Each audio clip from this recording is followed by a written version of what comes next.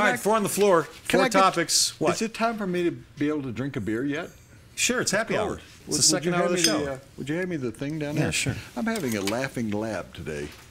Well, that's good, because we're going to have a comedian on, Brooks Wheelan, real soon. Oh, I can't wait. Four on the floor. I can't wait. Topics. Let's get right to it. Four topics. I'm running this gig. Four on the floor, four topics, 30 seconds each. When you hear the ding, stop drinking and shut up, all right? All right. Here we go. First topic. Do you keep the point after the touchdown? What are you doing? Do you keep the PAT, or do you do away with it altogether? I already said that. You gave your answer earlier. All right, which part of get rid of it do you not understand? All right, so re-explain. 7 points you for a get touchdown. 7 points for a touchdown, and then if you want, I assume you'll want to, but then you go for an extra point run from the 2 yard pass. From the 2 yard line. Get rid of the kick. Okay. Get rid of the goalpost. No field goals. No extra points. No kickoffs. I'd even get rid of the punters. You're like Abby Hoffman. You're like the most radical thing out there when it comes to this stuff.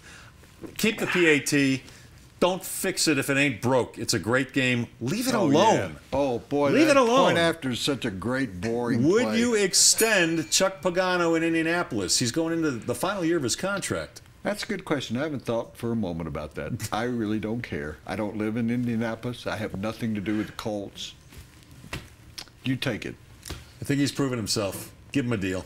He's won with an inferior roster outside of the quarterback. Why are we discussing this subject? I didn't come up with the idea. He did. Blame him. Was it associated with something? I mean, sure.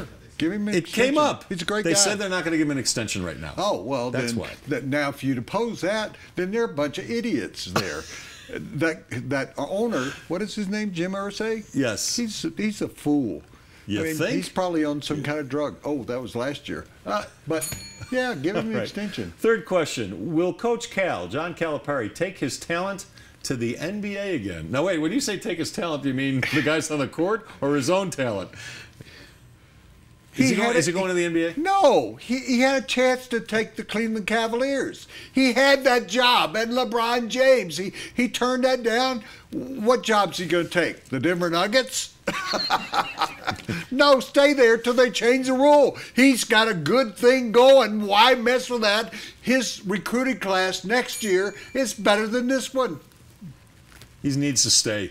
He's got a bigger team year after year than any NBA team out there, and he'd have to take a pay cut to go to the NBA.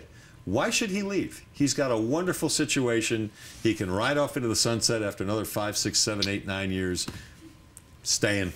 All right, finally, Shanahan's lobster mac and cheese or Papa John's brownie?